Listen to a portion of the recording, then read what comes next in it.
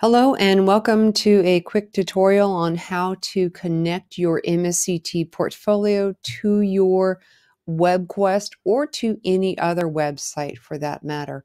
So the first thing I'm going to do is get myself into the editing mode, and I'm going to go to sites.google.com. And on the left-hand side, I'm going to click on New Google Sites. Please note that I'm in the Chrome browser. This works best in Chrome. And in fact, some browsers don't even display this little option, so you need to be in Chrome. So now I've got two websites. One is my MSET portfolio, and one is my WebQuest. So I'm going to go ahead and open up my MSET portfolio. And my objective here is to link this phrase WebQuest, so that when a person clicks on it, they actually can go view my WebQuest.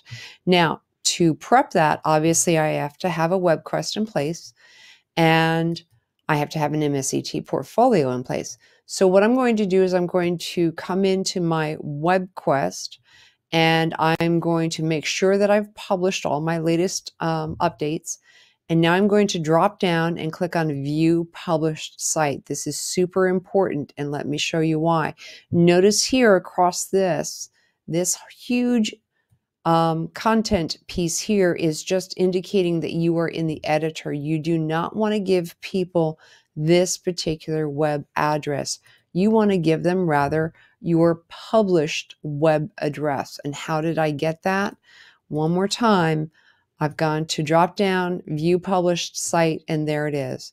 So now I'm going to copy this. I'm going to do a right click and copy, or I'm going to do a Command C or a Control C, depending on my operating system. And this is my final destination. And I apologize. I want to actually connect it to my WebQuest home. So let's take a step back on that, making sure that I've clicked on the home. This is the address I want to copy, or Control C, or Command C, or right click and copy. Now I'm going to go to my MSET sample portfolio. I'm going to highlight the word WebQuest, and I'm going to choose my hyperlinking icon, and I'm going to paste. I can right click and paste. I can Control V or Command V. I'm going to apply. I'm going to update that. Now, until you have an approved WebQuest, you really can't complete your course description and your target audience, etc. And eventually you need to fill this information in, and eventually you also need to hyperlink directly to your teacher page. But for the moment, just a link to your WebQuest is fine. I'm going to go ahead and test that by going and looking at the published website. Here is my midterm.